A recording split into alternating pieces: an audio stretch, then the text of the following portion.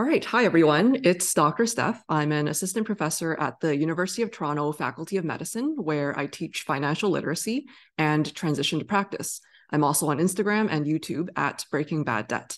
Today, I'm joined by my co-lecturer, Dr. Mark Soth, who is an ICU doctor that runs the Loonie Doctor Blog. In the first of a series of short videos to help beginners and students better understand investing, taxes, and incorporation, today's topic is going to be about asset allocation ETFs or all-in-one ETFs. That's the other term for that. So if there are any questions or ideas for future lecture topics, please leave a comment and don't forget to like and subscribe. So Mark, I'll let you take it away. Great. Thanks for having me, Stephanie. And I hope this is we're going to work through a number of topics over time to try to build up a nice database for people to use when they're trying to start out learning about their personal finances. And the first topic I'm going to talk about today is asset allocation ETFs. And it's probably not going to be everything you need to know, but it's going to be a good basic background that we can then use for some of the other topics that we're going to tie it into in some future episodes. So what I want to do with this episode is actually set some of the background information so that you know why you might want to use an asset allocation ETF and what will be the potential advantages, disadvantages compared to other options that are out there. So the overview of what I'd like to cover today is what's an asset allocation ETF, what's asset allocation, why we would use funds as opposed to individual stocks. We'll talk a bit about mutual funds versus ETFs. And then that sets the scene for an asset allocation ETF, which combines all those things together. And the other bonus of using an asset allocation ETF is that it takes care of the rebalancing job for you, which is one of the things that scares people off from DIY investing. But this actually makes it go away. Then I'll talk a little about is there any evidence that an asset allocation ETF may give you an edge over even trying to build your own ETF portfolio, and then also what some of the potential pitfalls are. I think most of them are issues for someday, or maybe even never. But I'm going to introduce a few of those, and then finish off with a few of the common asset allocation ETFs that are out there. So the first question is, what is asset allocation? And asset allocation is basically the basket of different investments that we hold. Now, we may count some of our savings in our asset allocation, but savings are really things that should be in cash or cash equivalents because that's money that we're going to need to access sometime in the next 3 years. And money that you may need over the next 3 years is not money that you should be investing. Investing is a long-term endeavor, which means you're going to be doing it for many years, probably decades. And so that I would count differently.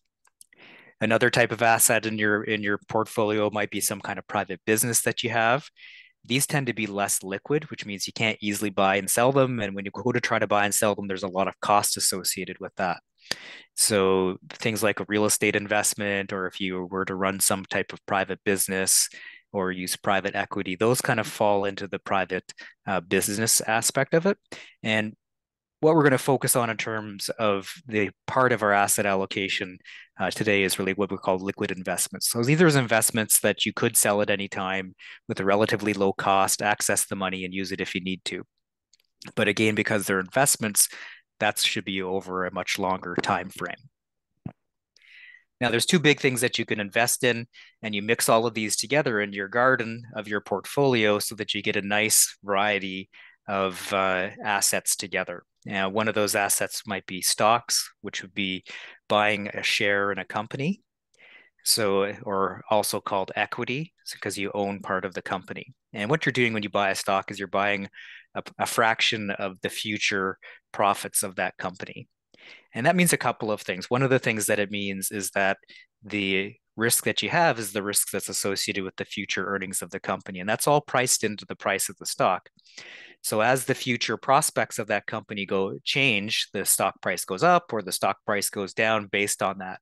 And that's changing all the time with new information that's out there. So that's why stocks are what we call very volatile, meaning the prices fluctuate up and down very rapidly on a minute by minute, hour by hour basis.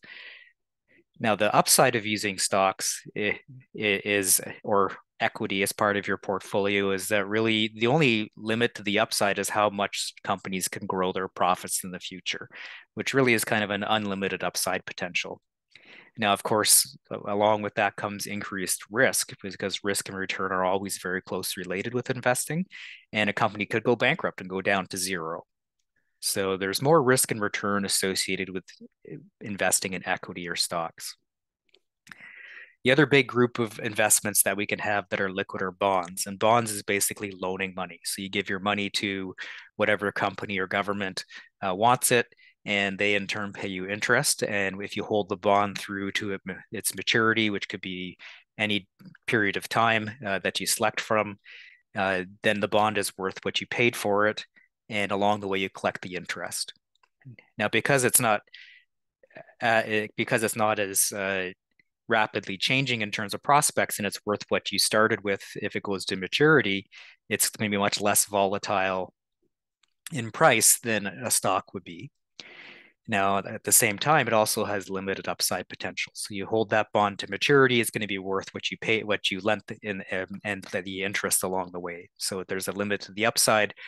But on the other hand, if whatever government or company goes bankrupt or has financial issues, the bondholders get paid first. So the risk isn't non-existent, but it's much, much lower than it would be with stocks. And most of the bonds that are out there are actually issued by governments, and governments are backed up by the entire ability of taxing its population and all of the assets of that country. So it'd be very unusual for bonds to go to nothing. So what we're trying to do is we're going to have to try to make an important decision with our asset allocation. So our overall asset allocation are all of these different things that we hold together in our portfolio garden. But one of the biggest decisions that we make with our liquid investments is the stock to bond allocation. And what we're trying to do with that is we're trying to invest it with as many stocks as we can to take that investment risk, which is the risk of getting a higher return, but also the risk of the company doing worse than expected. And we're trying to balance that with enough bonds in there for the behavioral risk. And the behavioral risk is the risk of us not being able to stick to the plan. So when prices go up and down and are very volatile, it's very tempting from our human behavior standpoint for us to buy things when they're desirable and the price is high, and sell things when they're undesirable and the price is low. We're very strongly hardwired that way. And by using a mix of stocks and bonds together, that allows us to dampen that volatility and make it so that we can stick to the plan. So you're trying to find that balance between taking enough risk to get the returns and dampening it with bonds so that you can stick to that plan. So why would we use a fund? Basically, by using a stock or a bond fund, instead of buying one or two stocks or bonds or a few stocks or bonds, you buy one fund and it holds literally thousands of different individual stocks and bonds. So you could buy a stock fund that covers a variety of different areas, which would be like a different plant for each of these plants in our pot. So you could have one that covers Canada, one covers US markets, you could have one that covers non-North American developed markets or emerging markets. You can have all sorts of different funds that cover different markets. And within each of those funds are going to be a whole bunch of different companies. So using a fund is an instant way to get diversification. So one of the questions that may come up is, okay, well, why would I want to buy all of the stocks and the bonds that are out there, or as many of as I possibly can, when I could just actually pick the best ones and plant my garden with the best plants and avoid having any weeds in there that are bad plants that aren't going to do me any good? So there's two reasons for that. One is that the chances of you being able to pick the best stock is very, very low. So if you look over long periods of time, there was a study done of 90 years of market history, and it shows that only 4% of stocks account for the entire net market gain, which that means if you aren't holding those 4% of stocks, then you're going to actually miss out on the market gains. So if you were just to randomly select stocks, then there's a 95% chance or higher that you're going to be picking the wrong ones. And the issue is that we don't know which stocks those 4% are. We only know after the fact which ones they are. We don't know which ones are going to become them. So it's very, very difficult to pick the stocks of the ultimate winners. And if you go out there picking stocks, if from that same data set, over half of stocks that are out there have a lifetime negative gain. So the odds are that you're going to pick something that's going to lose over time. And the most frequent outcome is actually 100% loss. So this is why we want to buy a bundle of stocks that basically owns the whole market so that we can guarantee that we've got that 4% in there. And you know what? Yes, we may have some of those weeds in there too, but the growth of the really good plants are going to smother out those weeds and in the long run lead to a good return for ourselves over time. So, and the other reason why we want to hold multiple stocks rather than trying to pick a few winners and losers, and the same thing goes with bonds, is that it's diversification. And diversification is often called the only free lunch in investing. And the reason why that is because you could have multiple assets that have the same expected return over a long period of time, but along the way, they're going to be fluctuating up and down. And if you have a few of them, well, if you have one company, as an extreme example, when it goes up, your portfolio goes up. So if it goes up by 20%, things go up by 20%. If it goes down to zero, your entire portfolio goes to zero. That's incredibly emotionally difficult and extremely risky. Whereas if you hold thousands of stocks, then some will be going up and some will be going down, and they'll be doing that at different times. And what that does is it averages out the fluctuations in your portfolio to smooth them. And doing that with stocks and bonds is even more powerful because they're less correlated. So you could own a bunch of different stocks, but a lot of companies actually are affected by the same political and economic factors. So they move up and down, not exactly at the same time, but similarly because they're correlated. And that's why it takes thousands of them to become adequately diversified. Whereas with bonds, they're negatively correlated to stocks most of the time, which means when stocks are going up as a whole, bonds are going down in price. And then when bonds go up in price, the stock market goes down and vice versa. So they tend to work in opposite directions and really help you to smooth that ride out. And that's why having that stock to bond asset allocation is so important. So there's two big ways that we can get funds that allow us to have that instant diversification. The mutual funds and exchange traded funds are the most commonly ones that we talk about because they're publicly available. So mutual funds and ETFs have a few major differences. The biggest ones are in the management style and the sales. So mutual funds tend to have an active management style. And what that means is that there are managers who are trying to pick the best stocks. And we've already talked about why that's actually extremely difficult. And they try to do that in a timely fashion and buy them, sell them at the right time to make a profit. And they use all sorts of fancy techniques like technical analysis, and they analyze the earnings returns from companies and the macroeconomic environment. And they try to put that all together in a way that they're able to beat the market. But the problem is that it takes a lot of energy to do that and a lot of expertise. And the fees that it costs often can drag on that performance. Now, exchange traded funds are usually passively managed, which means they just try to track an index, which means they just try to stay in the middle of the ring and be average and not be pushed out of it. So they're going to hold those stocks those minority of stocks that win, and then the ones that don't do as well, but overall track that index rather than trying to beat it. And because that's a simple strategy, it also costs a lot less to do it. So what does the data show about comparing those strategies to each other?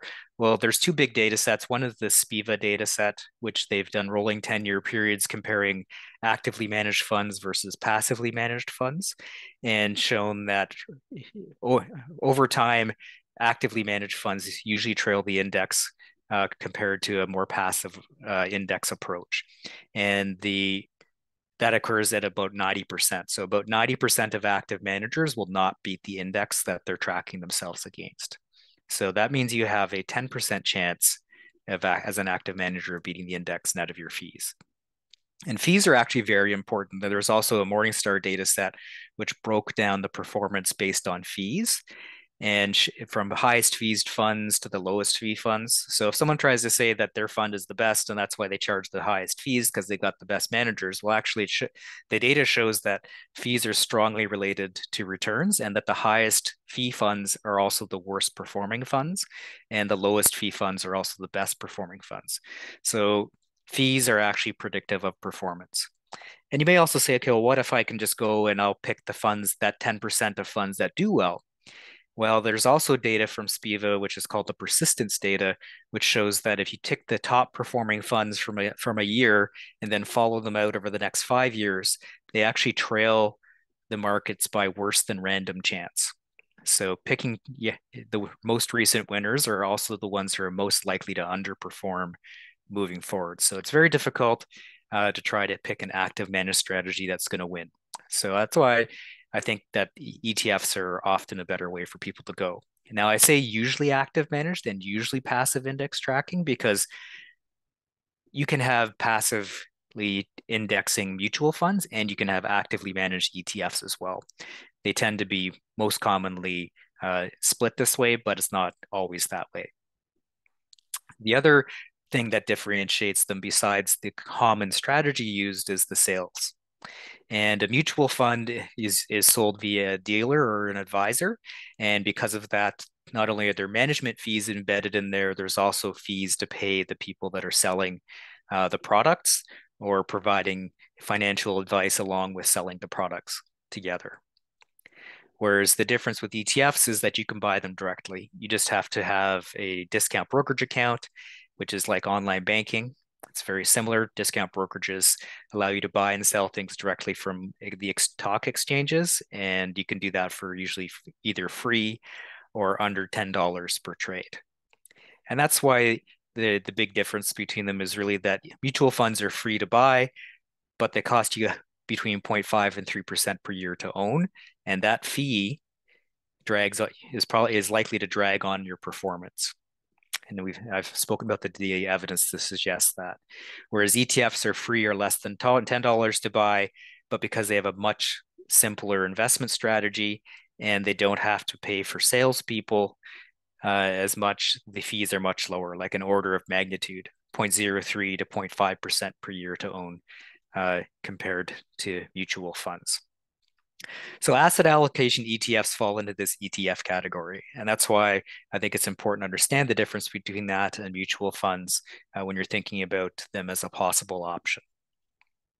So that brings me to what is an asset allocation ETF. Basically, an asset allocation ETF is you take your money, you put it into the asset allocation ETF, you buy that usually using a discount brokerage, and then it automatically builds that into a globally diversified portfolio that holds thousands of stocks for you. And it's going to have a mix of companies from different countries around the world, and within those countries, a variety of different industry groups and companies. So the way that you do that is you would do a risk assessment, a tolerance assessment to decide, what's the best mix of stocks to bonds for your asset allocation. So what's the most amount of stocks that you can tolerate so that you can get the highest potential return, but with enough bonds that you can actually stick to the plan. And then there are different asset allocation ETFs used for different common asset allocations. So you could hear of a 100% equity, which would be all stocks, or 80-20, which is 80% stocks, 20% bonds, or 60-40 would be another common one, which would be 60% stocks, 40% bonds, for example. So you buy the matching asset allocation ETF, usually for a low cost or free, depending on what brokerage you're using in the ETF. And then you hold thousands of globally diversified stocks and bonds. So it's really a one-stop solution to all of those issues that we've talked about, how you can use the best evidence to inform your investing. So it bundles all of that together and tracks, indexes, and rebalances for you for about 0.25% per year in fees. And that includes the fees of the funds themselves and the rebalancing part of it. Yeah, and something I just wanted to add in there as well for the previous slide was just to avoid any confusion, asset allocation ETFs, the purchase price for them is less than $10 or free. Some brokerages might charge, let's say, $4.99 to buy and then $4.99 to sell. But the price of an actual asset allocation ETF might is also quite low. It might range around from $25 to $35, depending on when you are watching this video. Obviously, if you're watching it later on, it will have gone up. Yeah, and the price per unit of the fund isn't going to really influence your decision. So you don't want buying a fund that's worth $25 per unit doesn't mean that it's a less valuable ETF than one that costs $50 per unit. All it means is that you would buy double the number of units of one compared to the other. So what you would do is you take, let's say you had $500 to invest, you take that, divide it by the cost of per unit of the fund, and buy that number of units of whatever ETF it is that you're looking at getting. So in terms of what I would be concerned about would be the trading fee, which, as you've mentioned, is usually quite low or maybe free depending on the ETF and the brokerage. And then what's the ongoing cost of managing that fund, which is going to be around 0.25% per year. So quite low. And for that, you get rebalancing as well. So what is rebalancing? Well, you have different types of funds that you're holding. You may have bonds, you may have emerging markets, you may have non-North American equities, US equities, Canadian equities, and they're all going to be growing at different speeds and rates, which is what we want because that's how that diversification smooths out our volatility. So that's great. But we don't want that to stray too far away if something is growing faster than another. And that's where rebalancing comes in. So this is just a very simple rebalancing example. Let's say you set yourself up and you say, okay, my asset allocation is going to be 50% stocks and 50% bonds, which I've shown here are stocks in red and bonds in green. Let's say I'm investing $10,000 just to make the math easy. Over time, as we've mentioned, stocks tend to grow faster than bonds do. So let's say your portfolio has grown now to be $20,000.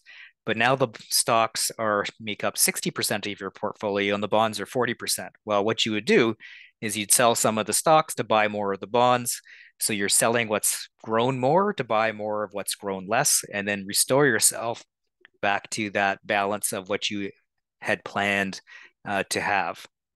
So there's two components to that.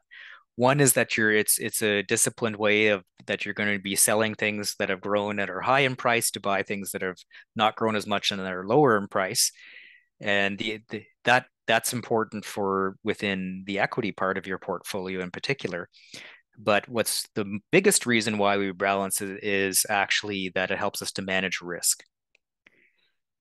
So if we were to take, let's say, a 50-50 stock to bond portfolio, again, the stocks here are red and the bonds are in green, and they were to grow over time at what historically the rates have been like. So historically, stocks have grown at a much faster rate than bonds, which is what we'd expect since they're riskier.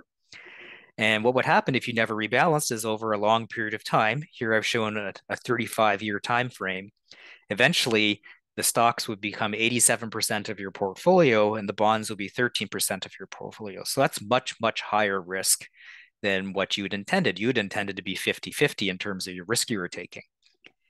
And in the bottom panel here, I've shown the maximum historical 1-year loss with that asset allocation. So with the 50-50 stock to bond asset allocation, you may have seen a 14% drop in a year of your portfolio, which, if that scares you a little bit, but doesn't make you sell, that's probably a good asset allocation for you. But let's say you didn't have that and you had this 87% equity. Well, you could have a 27% drop of your portfolio. And you can imagine that would probably happen at the worst possible time. 35 years from now, you're probably about to retire. You're thinking of all the wonderful things you're going to spend your money on. And suddenly your portfolio, a quarter of it disappears. And that is a very scary thing, not only to see, but it can also decrease the survivability of your portfolio due to something called sequence risk, which would be something we'll have to talk about in another episode. So the reason why we were balanced along the way is so that over a longer period of time, we don't get this extreme risk in our portfolio that we weren't planning on having. We want to reset that periodically to make sure that we're staying within our comfort zone. And the nice thing about an asset allocation ETF is it does that for you automatically. You don't have to think about buying and selling things, and you don't have to often even realize any tax consequences from that because the the ETF itself will be doing that buying and selling. And because there's constantly money being contributed to it, it may just buy more of what's low rather than sell what's high. Now, they do end up doing some of that, so there is some turnover, but it wouldn't be nearly as much as it would be just you as an individual. So we've talked about the evidence between active and passive investing. We've talked about the evidence that fees matter, but what about asset allocation ETFs versus just owning other funds together? Is there any evidence to suggest they might give us an advantage by that nice automated easy rebalancing? So there was a study done in 2019 called the Mind the Gap study. And what they did is they looked at different asset classes. So down here, I've shown they've had some equity funds and some fixed income funds. Now, these weren't really ETFs they were using. They were just, they were mutual funds in the United States, but the concept is still the same. And what they did is they sorted them out in quartiles of volatility, or quintiles of volatility. So the least volatile stocks versus stock funds versus the most volatile stock funds. Because even within stocks, you can have those that are much riskier than others. And they did the same thing within bonds. And what they looked is they looked at the investor return, which is this first column, and they looked at the actual total return of whatever the fund was in the right column. So this right column is the returns that someone would have realized if they had invested like a robot and not been a human being. And the left column is what actual investors who are human beings actually got for their returns. And you can see that there's a difference. For example, in the least volatile equity, there was a difference of about 0.29. And this is called the behavioral gap. So what you can see is that investors actually trailed what a robot investing would have trailed, or a mechanically investing person who's very disciplined would have done. And the more volatile that fund is, the bigger that gap becomes. And that applies both to equities and it applies to bonds. So the more volatile and risky they are, the more likely you are to trail due to bad behavior. And the reason why I'd say it's due to bad behavior is because this happens because the people naturally try to buy things when they're high and sell things when they're low. And or the other way that we do that as well, the markets are really high right now, so I'm going to let it go still because I think there's more to come because it's awesome and everything's great and the news is all positive. In fact, I'm going to buy more of it. So you end up buying more when things are doing really well. Or on the other side, which is the really big danger, is things are doing poorly. Like, for example, in March of 2020, when the pandemic hit and markets dropped by 20 to 30%, depending what you were looking at, or even over the past year. And I bet you there's a lot of people right now, and this is, 2023, we just went through 2022, which had a market drawdown. We're saying, yeah, well, I'm just going to wait a little bit before I buy my ETFs because, I think that things are going to get worse. Everything's bad. The news is all terrible. And we make those decisions which we are wired to do at the exact wrong time. And that's why we tend to trail a disciplined investment strategy. Now, they also looked at allocation ETFs or mutual funds. It was the American study with mutual funds, which the lines are gray. A lot of them were target date funds or other ways of allocating assets. But the bottom line is you basically had a mix of stocks and bonds together, and you just bought more units of the same thing. And you can see here, actually, the gap, as you had a lower risk fund, was actually positive, which means that people with the asset allocation ETFs were outperforming the indexes that they were measured against. And there's a number of explanations for that. So one of them is probably the simplicity and automated way of doing it. So the more simple and automated a plan you make, the more likely you are just to stick to that rather than try to get fancy and time it. And a lot of these allocation ETFs in this study or allocation mutual funds in this study were actually parts of pension plans, which have some behavioral advantages because people would have money deducted from their paycheck. They would automatically be buying the funds in a very mechanical fashion, and they can't just get to them to sell them either. So there's a behavioral advantage in that it makes it very difficult for them to buy and sell. Now, ETFs are not exactly like that. You do have to buy them. You have to log into your discount brokerage and buy them, but it's a very simple process. And if you do that you can have automatic money deposited to your accounts, and then you just log in once a month and do whatever you're purchasing in is, or if you get paid on a less regular basis, like a physician does, with all of our overhead and everything else, I do it about 4 times a year because that's when I know how much money I've got. I transfer that into my brokerage account and I just buy what I need to buy. So that's an advantage. Rebalancing may have some advantages over volatile periods because if you have equities that are going up and down at different times, you rebalance those. And because they have the same expected return in the long run, you get to dampen the volatility a bit, and you're automatically buying things when they're low and selling them when they're high, but have the same expected return in the long run. So from the equity standpoint, if you have different holdings that have a same long-term expected return, there's advantage to rebalancing. And there's a particular advantage to rebalancing during time periods where stocks and bonds are inversely correlated. So over the past year, we have had a time period where stocks and bonds have moved in the same direction. Both of them went down. And that does happen for periods of time. But in the long run, the longest periods of time tend to have stocks and bonds moving inversely. And the period of time that this study did look at was actually a volatile period. It was from 2009 to 2019. And they had stocks and bonds moving in opposite directions. So that may have provided some of the edge there as well. Now, that's important to know because who knows what the futures holds. We don't know how volatile it's going to be. We don't know how stocks and bonds are going to move with each other. It's constantly changing over time. I think the biggest advantage here is probably the fact that it's simple and easy to do.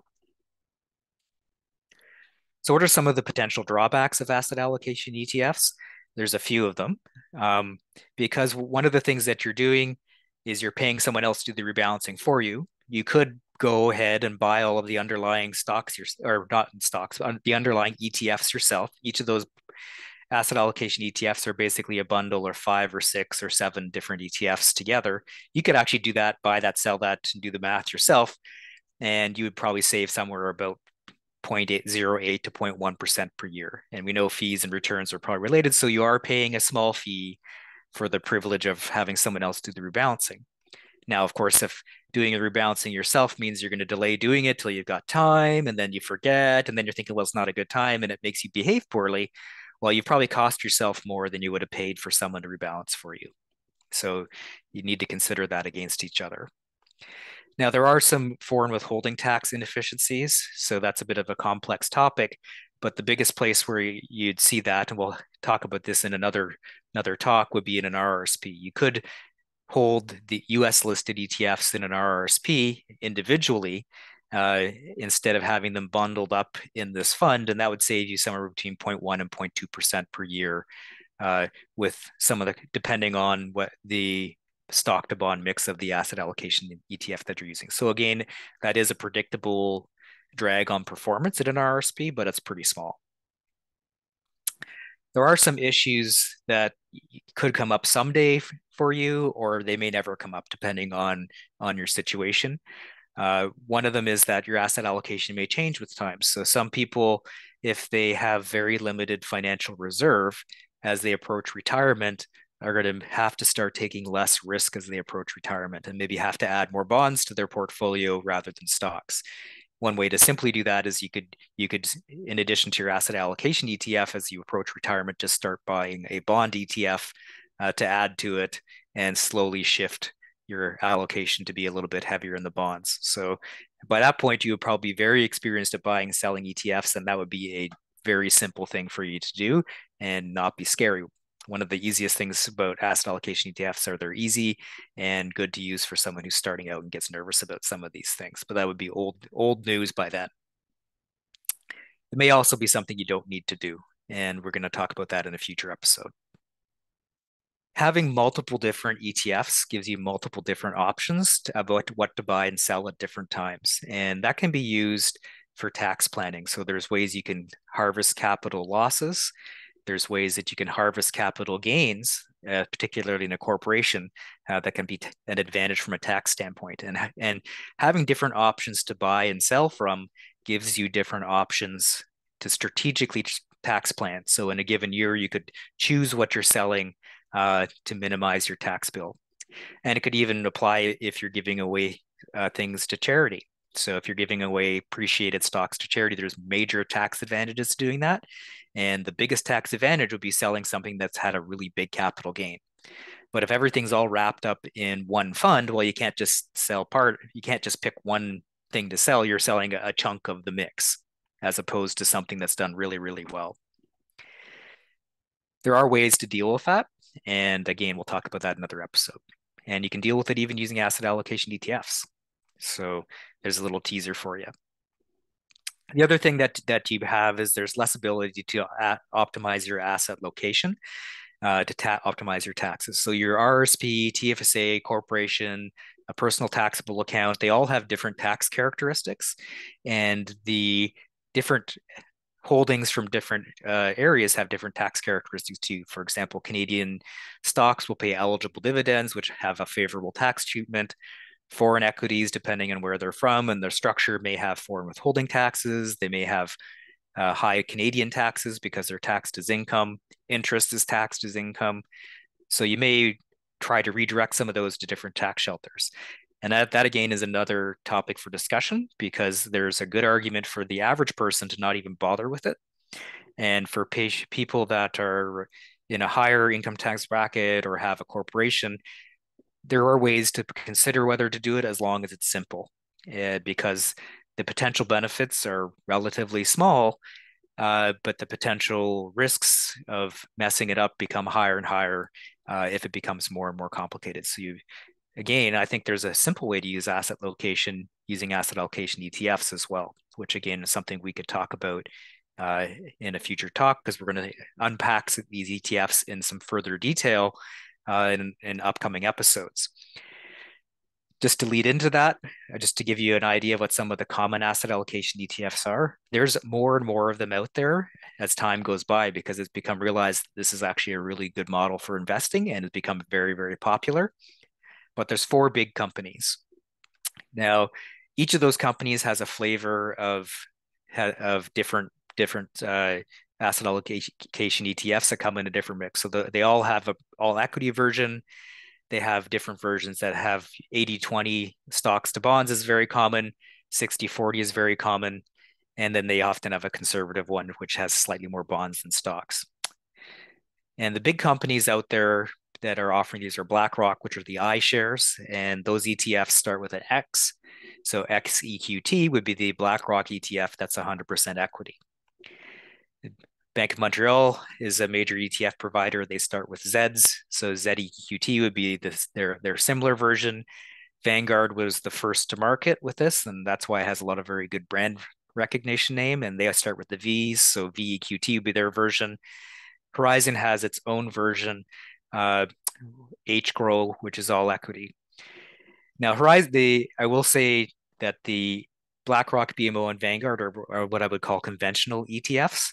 Horizon has what are called corporate class ETFs, which have a more complicated underlying structure that makes it more tax efficient, particularly in things like a corporation. But because of that complex structure, there are some other risks and nuances associated with it, which is we'll have to do that as a completely separate episode to unpack that again.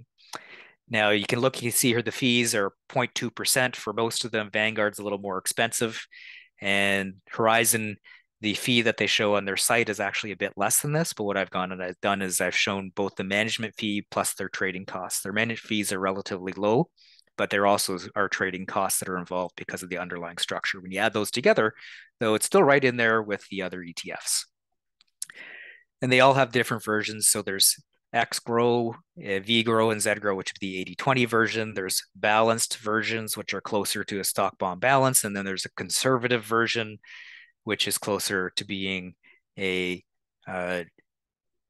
either even split or slightly more bonds than stocks. So we'll unpack those some more in some detail to do a bit more of a head-to-head comparison about the fees and the taxes in different accounts, and a bit about the structure in another episode. Now, there is a question that often students will ask, or beginners might ask, and that is, how do you know what stock versus bond allocation you should have? So generally speaking, for example, sometimes if you're quite young, people might go more for the all equity or the 80 stocks, 20 bonds, that sort of allocation. But some individuals, when they're closer to retirement, they might be more inclined to choose something like 60 stocks or 40 stocks. Do you have any suggestions for certain questionnaires, or what are some ways that individuals can use to determine which stock bond allocation they should pick? Actually, that's a fantastic question, and it actually leads nicely into what I was going to speak about next, which are some of the resources that are out there. And so on my blog, which is the Loonie Doctor blog, I built I call my DIY investing hub. And what it has is you go to this page, and it's basically a landing page for a variety of tools and things to help you get started with DIY investing. So there's some basic training, which I'll talk about in a moment. But also within that is what's called, I have this interactive DIY investing guide. And just to disclose my conflict of interest, I'm a Q-Trade affiliate. Q-Trade is a discount brokerage, which means they provide low-cost direct investing. So Q-Trade, Questrade, Interactive Brokers, all the big banks have their own versions of it. But I built an interactive guide using Q-Trade, and people that open account using the link on my site, I get a small fee at no cost to you. But the reason why I did it is because I could build this guide with lots of screenshots. So I have very specific instructions about where to click, screenshots of exactly how to buy and sell and open accounts, move money, do everything step by step. And one of the steps in that interactive guide is assessing your risk capacity and assessing your risk tolerance. So risk capacity is your financial ability to take risk. So some of the things that you mentioned, like if you're getting close to retirement and you need the money, or you have something coming up in sort of 5, 6, 7 years where you need the money and you don't have other ways of getting that other than what you've invested, well, you have to take less risk. You have less risk capacity. And then, so that's one way of assessing it. Another way is your risk tolerance, which is more about your emotions and your behavior and how much you can handle. And there's a very simple way you could do that. Vanguard's got a simple questionnaire that asks you some very simple questions, and then spits out a stock to bond allocation. That's probably the easiest way for someone getting started.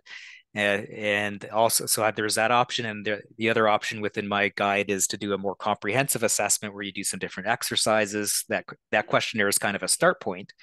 And then you can do some exercises to mentally test yourself to see, is that really suitable for you or not? The reality is, though, is that you're not going to get it perfect. And that's okay, because you don't have to get it perfect. You want to get it close. And then as you invest and do things, you're going to get a better sense of what your risk tolerance really is. When you go through your first bear market or you see things happen, you're going to get a better sense of how that is for you.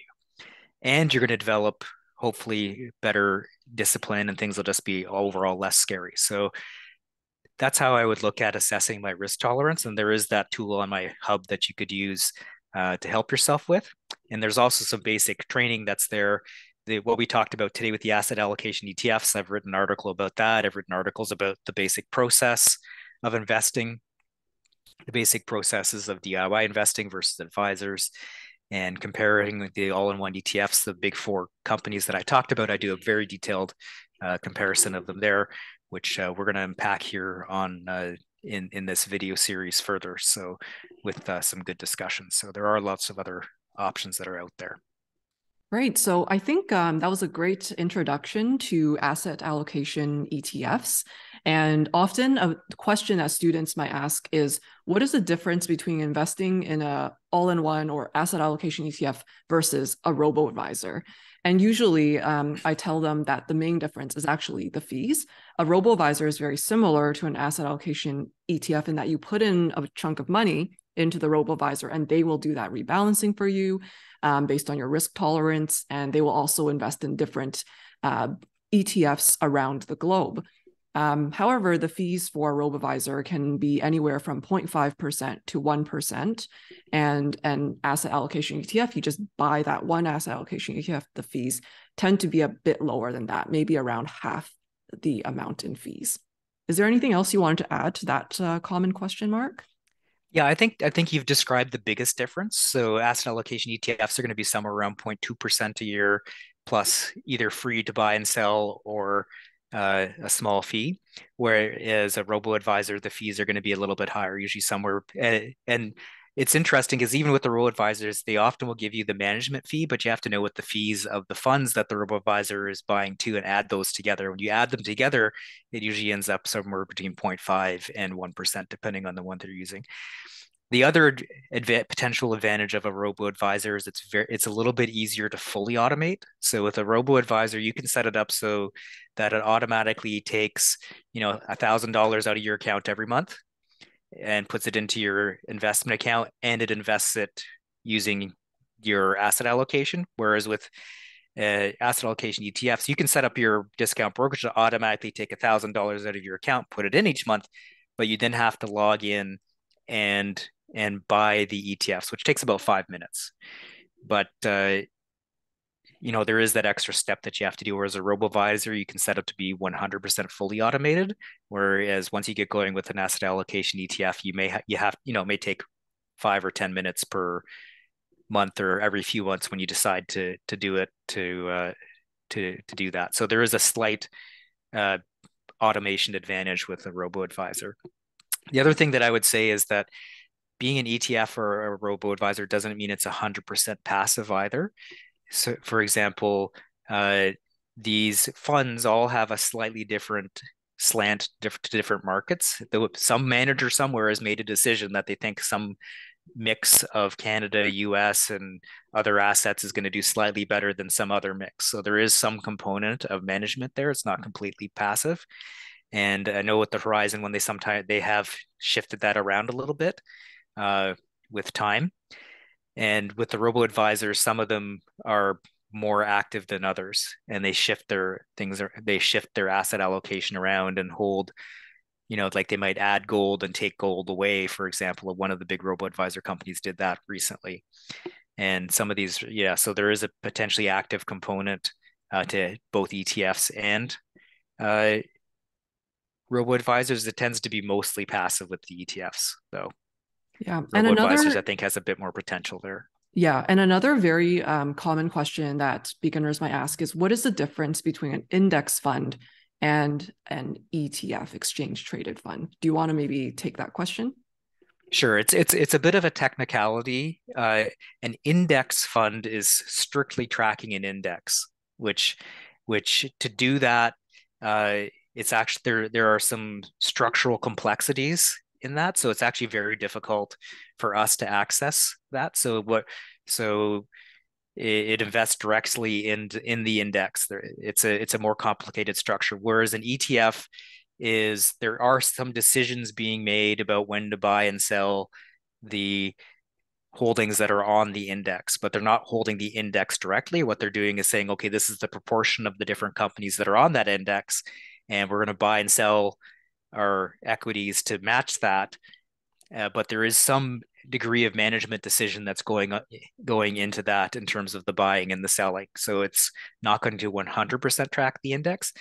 And that's something that's called tracking error. And I wrote an article on my blog about it where I actually looked at a bunch of ETFs, because this is one of the things that's pointed at by active managers. Oh, well, there's too much tracking error in an ETF. Well, the long story short is that it's not a big issue. That's what I call a nothing burger, which means there's no beef there. And that's what I call the article. It's ETF tracking error, where's the beef, or something like that. So that's on my blog. And the other thing that's interesting is that in ETFs, because there actually is a bit of a management component, what they do is some of the ETFs will actually lend out some of their securities for people that want to do options and other fancy maneuvers, and they actually pay the ETF company for the privilege of borrowing stocks and things like that. So the ETF companies can actually generate a little bit of income. And in some cases, that actually, if you look what their tracking error is, it's actually less than what their fees are, because they've actually generated some income off of those other revenue streams that have offset their fees. So even though their management fee may be, 0.25%, well, maybe they're also offsetting that a little bit with some of these other methods that they're using. Yeah. It's going to be different for every fund because different indexes that you're tracking have different opportunities for that. Like small cap US funds have the most opportunity for that probably, but that's another slight difference. That's a bit of a it's a bit of a technical issue that for us as end users probably doesn't matter. Yeah, and basically all you need to know is that in Canada, most people tend to buy into ETFs if they're looking for a diversified investment. Index funds are diversified as well, and they also buy into multiple stocks. However, index funds can be quite expensive, and they're traded just once at the end of the trading day. And they can be around like the 1,000 or even higher than that price, whereas ETFs can be much cheaper, under $100 or maybe like $20 to $30 around there as well. Yes, they both do very similar things. ETFs are just much more cost effective and accessible. All right, great. Thank you for listening to our talk for today. And next time, we'll be diving deeper into comparing the different types of all-in-one ETFs or asset allocation ETFs.